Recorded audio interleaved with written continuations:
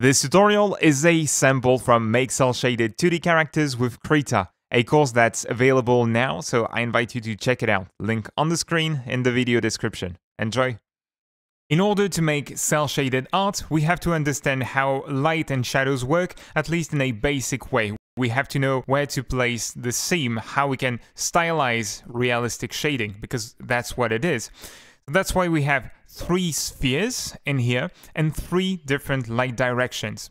These light directions represent sunlight, so that's kind of light that's even on the surface. It's not point light or a spotlight that just works inside of a cone. No, it's going to be uniform on the entire sphere. So here's the base shadows. It works in a very simple way. If the surface of the form is facing towards the light, it's going to be lit. And if it's facing away from the light, it's going to be in the shadow. The shadow is the absence of light. Now, the absence of light is black in general. You can't see a thing if there is absolutely no light.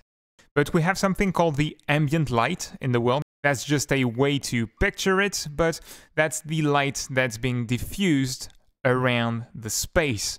In general, you have that with the atmosphere, it's just diffusing the light from the sun. That's why when you go outside, you don't have pure black shadows. Now, we have an even highlight color, but we also have a bit of a fade. Well, when we have a sphere, and that's the whole difficulty with light's basics, the surface does not all point in the same direction. That's not a plane. You have an area where the sphere is not facing exactly in front of the light, but it's not facing away from it either. So it still receives a bit of light.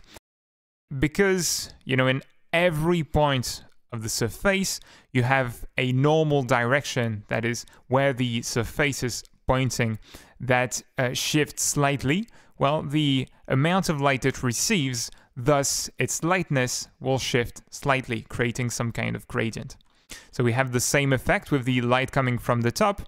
The top of the sphere is lit, and the bottom of the sphere is in the shadows.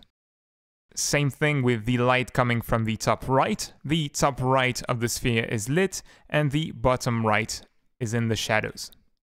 Now, what if we not only have 1, but 2 light sources? And on top of that, let's add a bit more complexity. What if those sources of light are colored? So we might have a blue LED light, we might have some orange or yellow tone coming from fire or whatever, and I've added a green alien light to the mix, just to show you that the principle is always the same. So here's the result. The idea is the same. If the surface is pointing towards the light, it receives it. If it's not pointing towards it, it does not receive it. So with the blue light coming from the right, it's only the right side of the sphere that's being lit. With the fire light coming from the bottom right, it's only the bottom right that's being lit. And the alien light coming from the bottom only lights the bottom section of the sphere.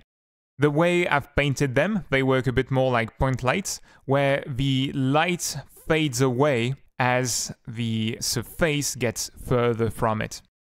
That's typically something that happens with a fire that's not that powerful, so it's not going to light the entire form evenly. That's why you get a bit of a rim light. For instance, around the edge of the sphere, you have a slightly more yellow and brighter tone. As you can also note, if the form has a matte gray material and the light is colored, well, the color of the light is going to bleed on it. So in the case of a gray sphere, it's very simple because you're just going to add blue to it, orange or green.